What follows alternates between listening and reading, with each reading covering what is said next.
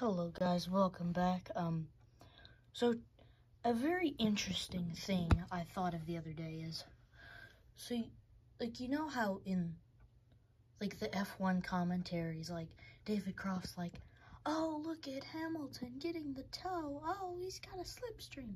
I've always wondered, how does that work? So I think I figured it out, and I wanted to show you guys. So here we got, just pretend right here that this car is Seb, because number 5, and then this car is Nikita Mazepin, okay? So we're gonna pretend that these orange blocks right here, that's the air.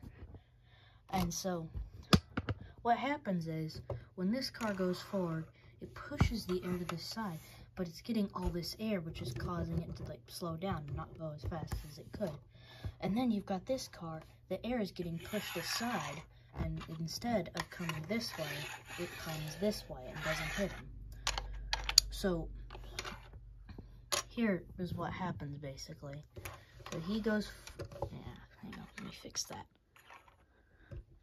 So he goes forward, pushes the air to the side, and then it allows this car to get the clean air and dive by into the heavy braking zone.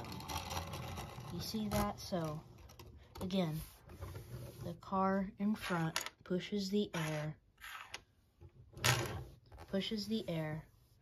and then this car doesn't have the dirty air, and it goes by. So that's how the slipstream and tail effect works. And if you're wondering, wait, but look at the corner speed. They can't get close in the corners. Well, I think I figured out what happens. So when they get really close in the corners, there's a lot of, like, this car's creating air. This car's causing this car to lose downforce. Like, a toe doesn't work when the car's literally right here, but when it's way behind, like over here, it works. But so into the corners, this car right here causes this car to lose downforce, causing it, pretty sure it causes that car to have to brake more, which loses it time. And it's really hard to make passes that way. So, like, that's why tracks like Catalonia is not good, because it's got all those just dirty air effects.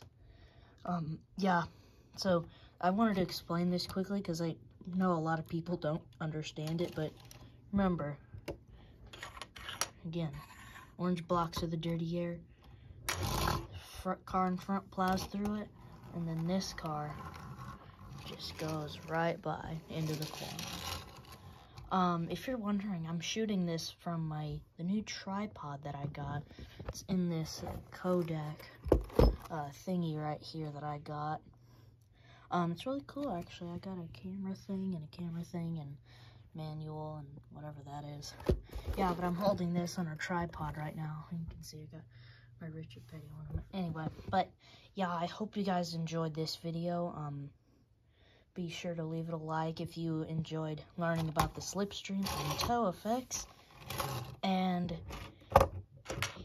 yeah, anyway, I'll see you guys in the next video. Bye-bye.